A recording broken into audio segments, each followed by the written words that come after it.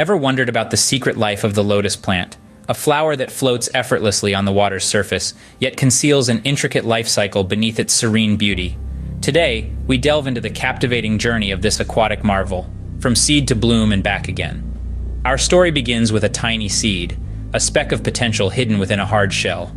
As it sinks into the soft, inviting mud at the bottom of a pond or river, the seed embarks on its remarkable journey. The warmth and moisture stimulate the seed, urging it to break its shell and send out a tentative root to anchor itself in the mud. Days turn into weeks, and the root lengthens, reaching out into the surrounding mud, absorbing nutrients and growing stronger. Soon, a stem begins to grow upwards, a green tendril winding its way towards the light.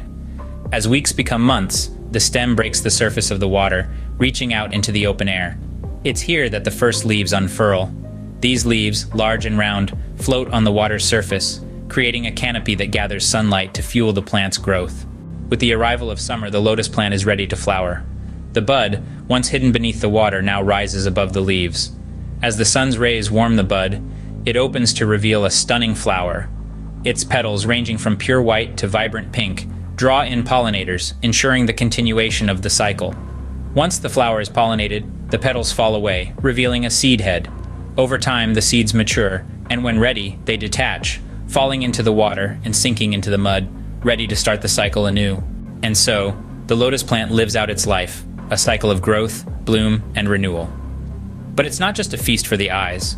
The lotus plant has been prized for millennia for its myriad uses. Its seeds, rich in protein and minerals, are a nutritious food source. They can be eaten raw, cooked, or ground into flour. The young leaves and stems are also edible, often used in Asian cuisine for their unique, slightly sweet flavor. The lotus plant is also revered for its medicinal properties. Its roots, seeds, and leaves have been used in traditional medicine to treat a variety of ailments, from fever and diarrhea to heart disease and insomnia. Moreover, the lotus plant holds a special place in various cultures and religions. In Buddhism and Hinduism, it symbolizes purity and spiritual awakening, its ability to bloom in muddy water serving as a metaphor for rising above life's challenges. In summary, the lotus plant, with its intricate life cycle and multitude of uses, is more than just a beautiful flower.